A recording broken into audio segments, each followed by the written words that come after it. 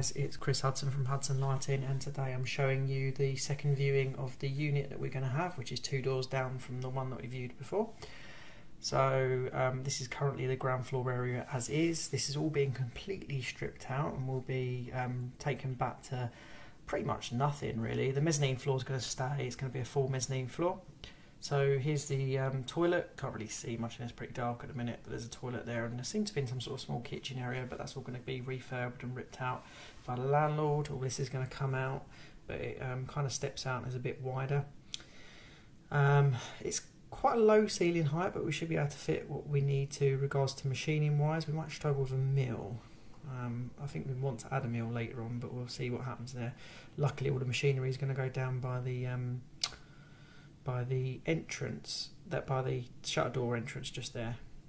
So I'm going to switch over to drawing, and here we go. Here's the drawing. So the drawing I did before kind of shows you here. So this is the container. Originally we were going to have the container in here, but the container's not going in here anymore. It's going to come out, so we're not bothering with that any longer.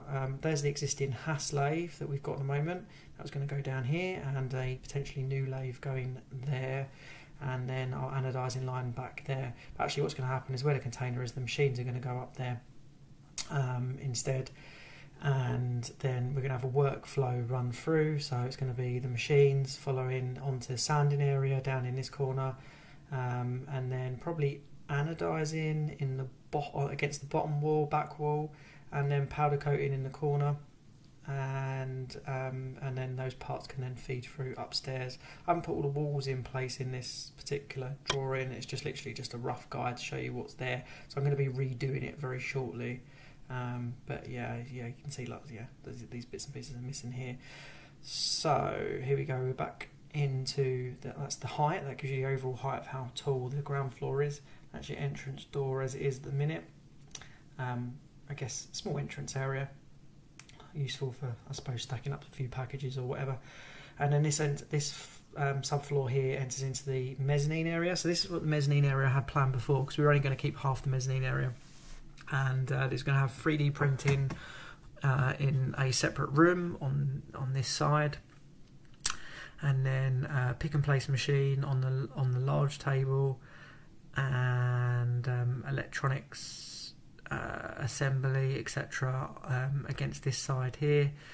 And yeah, I mean, just generally just kind of those sort of operations. But now, because we're going to have double the mezzanine floor, i.e. it's double this space, we're going to have all our assembly and testing on the mezzanine floor. So and then also some storage as well. There is an odd step in the height here, and you can kind of, in a second we're going to switch back over to the footage of when I actually went into the mezzanine floor, so you can see it as is. But yeah, as I say, it's slightly odd. So we were gonna take it out to fit the container in, but I'm kind of glad we're not going to do that now. Kind of glad we're going to stick with the mezzanine floor. So here we go. Here's the mezzanine floor as is. So you see the windows kind of come out really low. In fact, actually come out below the floor level, and beyond those 2 white doors there is the mezzanine floor extending out to this space again. So it's kind of like double the space. So it's quite a good space on the mezzanine floor. I'm kind of glad it's there. Shouldn't impact us machinery wise, and will seem to make sense for us to be able to do what we want to do.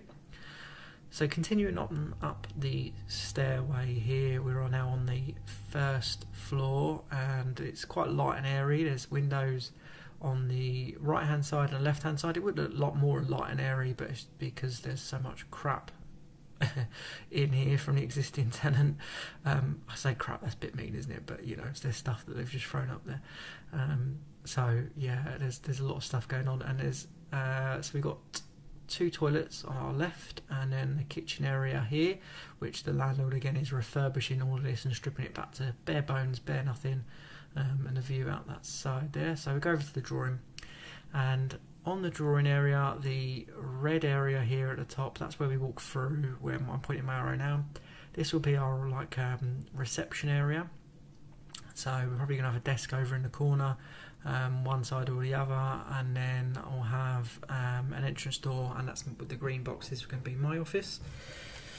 Then we move on to the purple area, which is going to be generally office space, a little bit of videography, that kind of thing. It's a bit flexible with regards to what we do with it.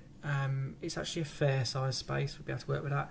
The dark blue is our showroom, so that will have some trees and that kind of thing going on in there, small stuff with some lights against it, a few different scenes and bits and pieces. Then onto the lime green, yellow area, which is our changing room. So that's going to be our staff changing room with lockers. The green area is going to be a gym, and then yeah, I mean that kind of thing. And then we got our red area, which is the cafe, kitchen, that kind of space. Shower and toilet in this mauve area, and the pink is the general toilet. There you go. Yeah, shower and toilet there, and general toilet there in that mauve area. And then we'll bring you back into the space now, so you can see what the deal is here. So you know, it's a fair sized space. So I was a bit concerned we weren't going to have enough space to grow into this unit, but actually I think we're going to be okay, especially because, like I say, we're keeping a whole mezzanine floor.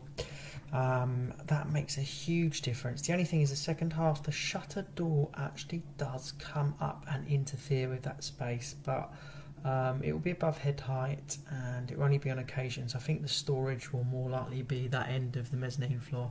That's something I'll show you nearer the time before we sort of move.